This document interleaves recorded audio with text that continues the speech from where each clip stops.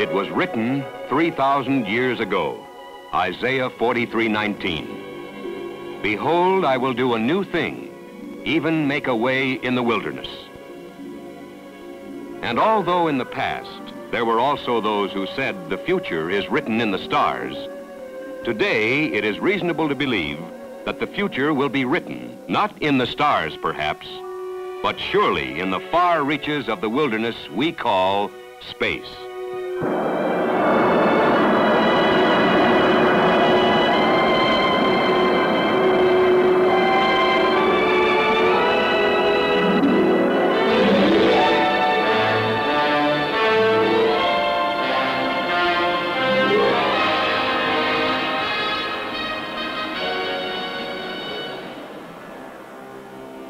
In making a way to space, the fire in the tail of liftoff, exciting though it may be, represents only a small part of the total problem, of the total work.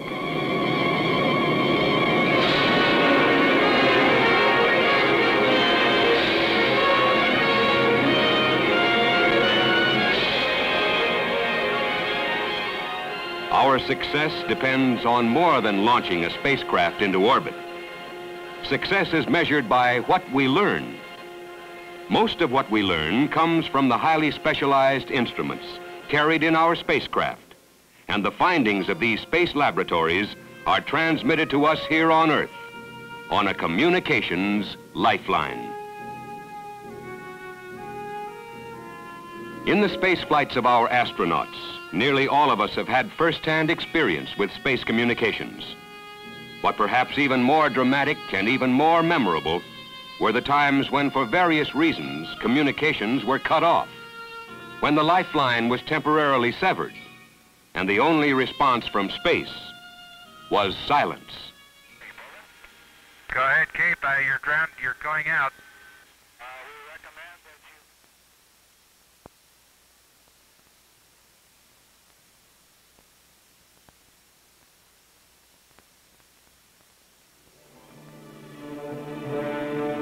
But there was time to reestablish communications.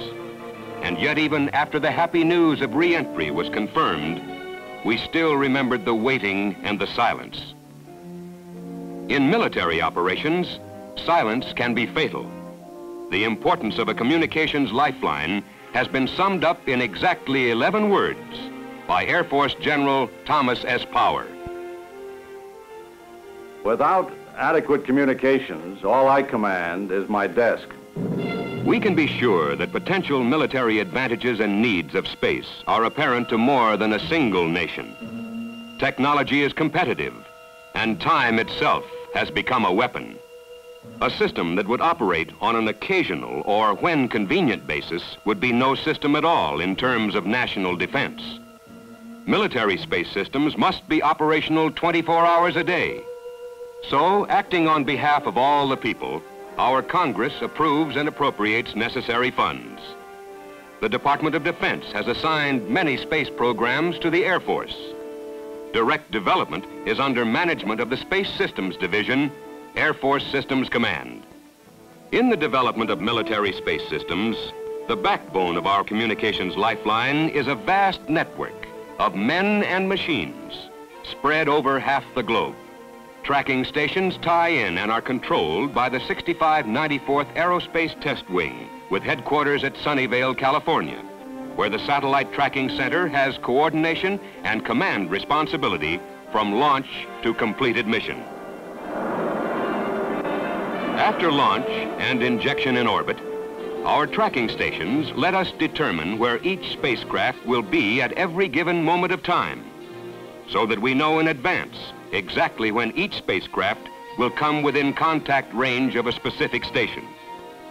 Then the station can communicate with it to acquire information from it, to send commands to it, and to control it.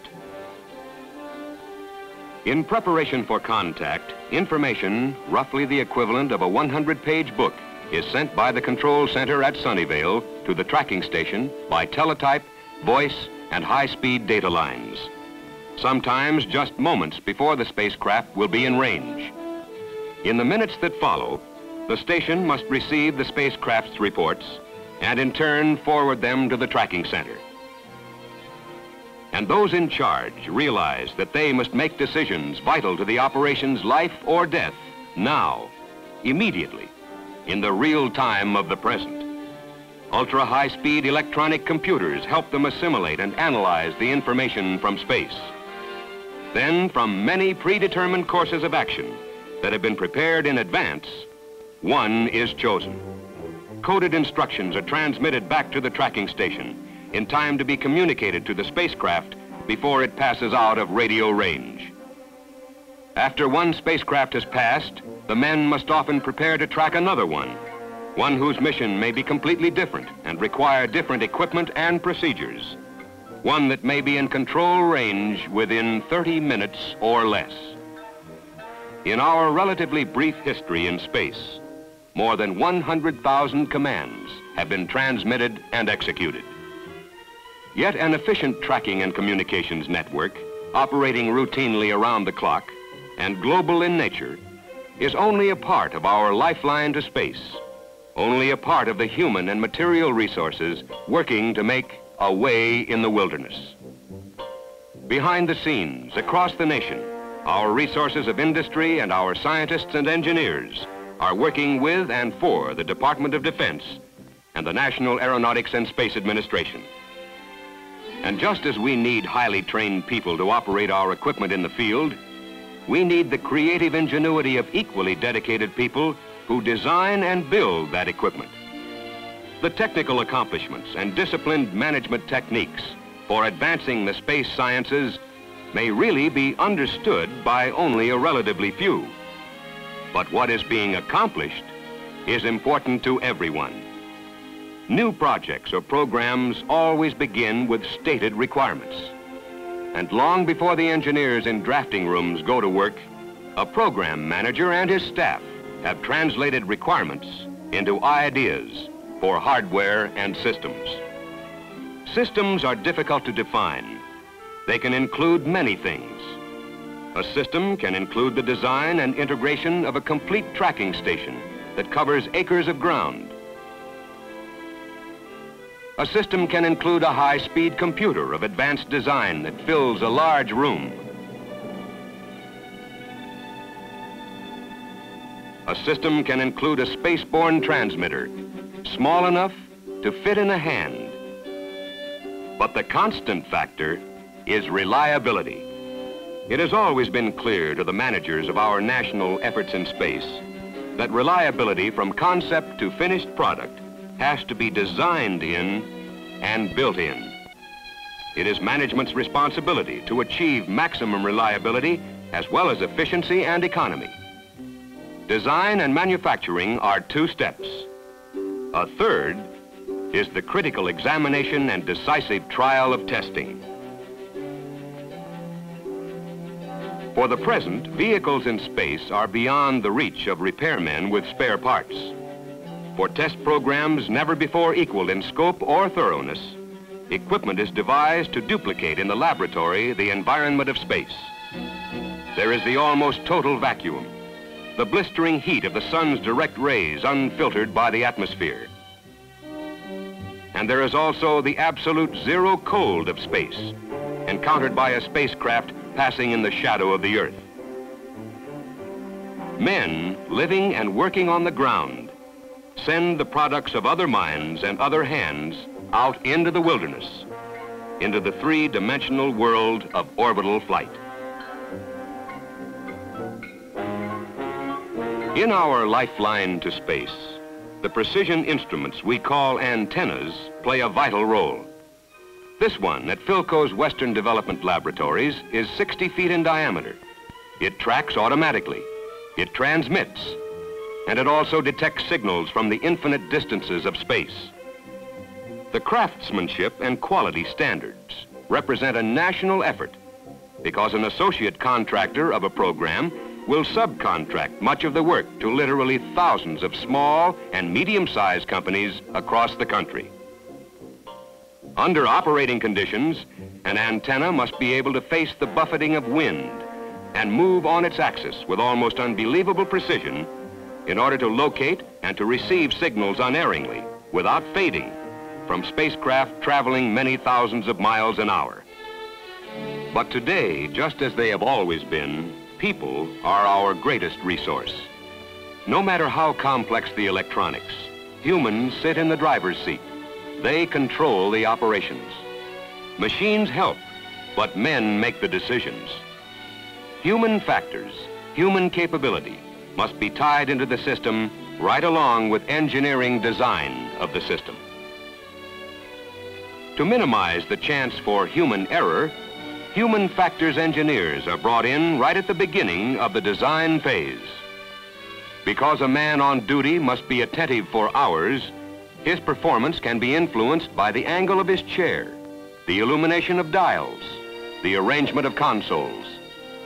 In addition to automatic checkout equipment, there must also be complete checkout procedures for men to follow, to be sure that equipment designed to do a job can be maintained to keep on doing the job. Out in the field, men and hardware come together. Through training and plain hard work, they become a smoothly operating team. In charge of installation and checkout are seasoned engineers of WDL's field activation laboratories. Some of them will stay on to operate remote tracking stations, together with Air Force personnel. For many of us, on a day-to-day basis, it may be difficult to observe the way that is being made in the wilderness. But today, the Department of Defense, through the Air Force, has in being a proven operating space test system to support all military research and development space programs. Today, thanks to our global satellite control facility, on a routine around-the-clock basis, we can carry on a variety of space tests. With a single network, we can, simultaneously, monitor many active satellites in orbit. And as our spacecraft increase in size and efficiency, this single global network will continue to pay dividends, because regardless of size or complexity, even manned spacecraft are dependent on a reliable lifeline of communications. That fire in the tail of liftoff is still a breathtaking sight, but it is only the beginning of a long, long journey. Air Force General Ben Funk puts it this way. In true perspective, we have just taken our first steps into space. These steps represent a backlog of experience and knowledge, most of which has come to us on our communications lifeline. What we have learned through experience is making it possible for us to develop systems for our national defense. Military operations on the ground and in space depend on an interference-free communications lifeline. Men must talk to men. Instruments must transmit their findings. Photographic and TV pictures must be relayed. We have experience, and we have the most valuable asset of all, people. People with experience and with the necessary education on which to build more and more experience. I am confident that our lifeline to space is in good hands.